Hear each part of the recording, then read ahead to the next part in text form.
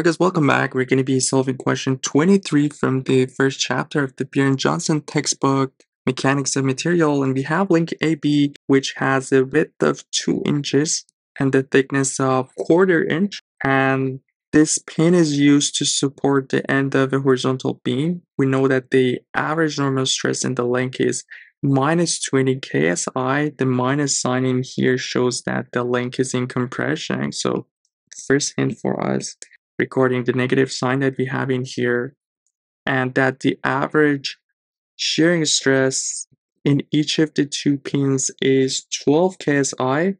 So we have the average normal stress on each of the pins. And in the A part of the question, we need to determine the diameter D of the pins. So we're looking for this D that we have in the figure and the average bearing stress in the link.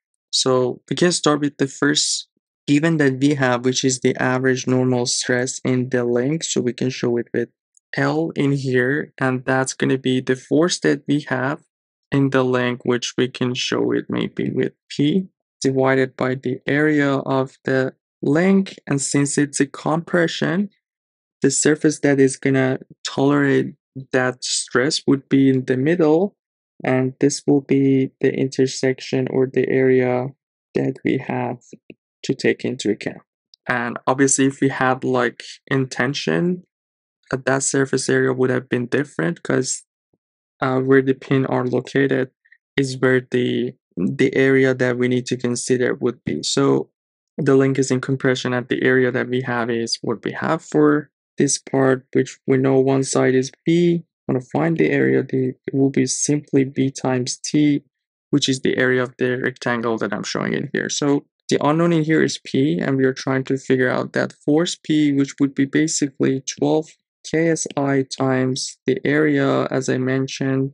It would be B times T. B is 2 and T is 1/4, so times 2 times 1/4, and basically this is going to be 20 divided by 2, which will be 10. And since our units are KSI inches squared, we're going to get our force in kips.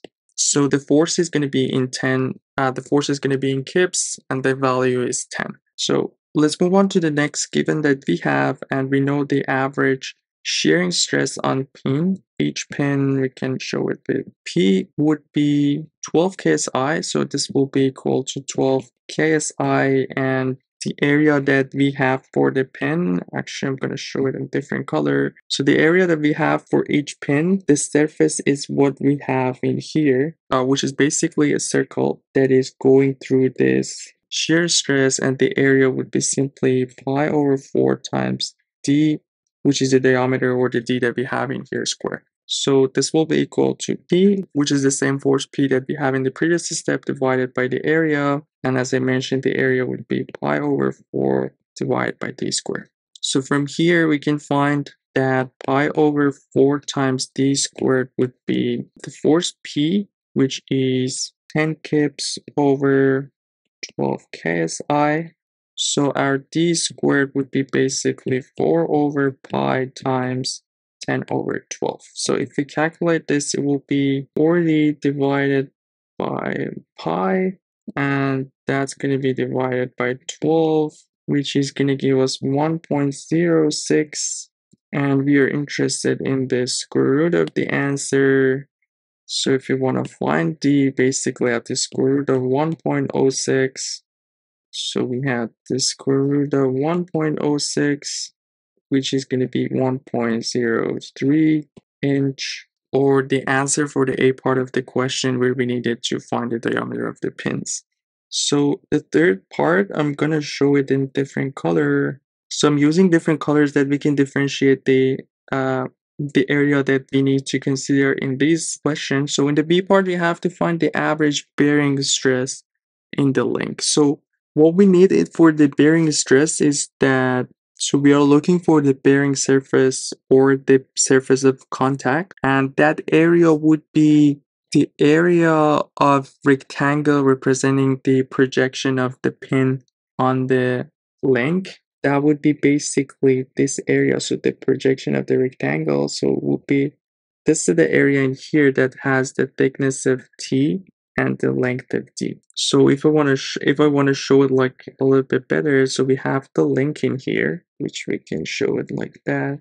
My drawing is not the greatest, but the whole point is that so we have this diameter, or we have this area of the rectangle representing the projection of the pin on the link. So the projection would be something like that if we look at it as a 3D thing. And this would be the area that we need to consider in this question. So one side is D and the thickness is T. So the area would be D times T. So if that's the case, we are looking for the average bearing stress on the link.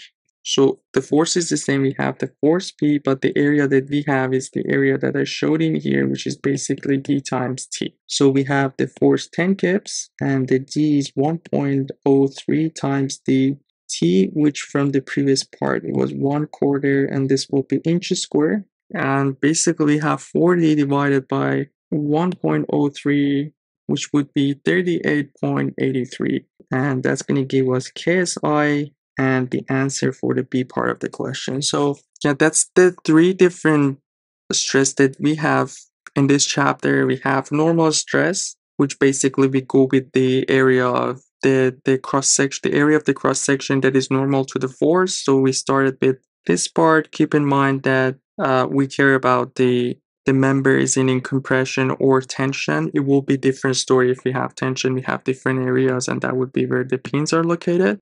We solve these types of questions. Check out the Beer and Johnson playlist. You're going to see those examples in the channel. Hope everything was clear. Let me know if you guys have any questions.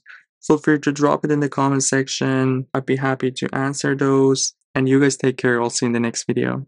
Have a good one.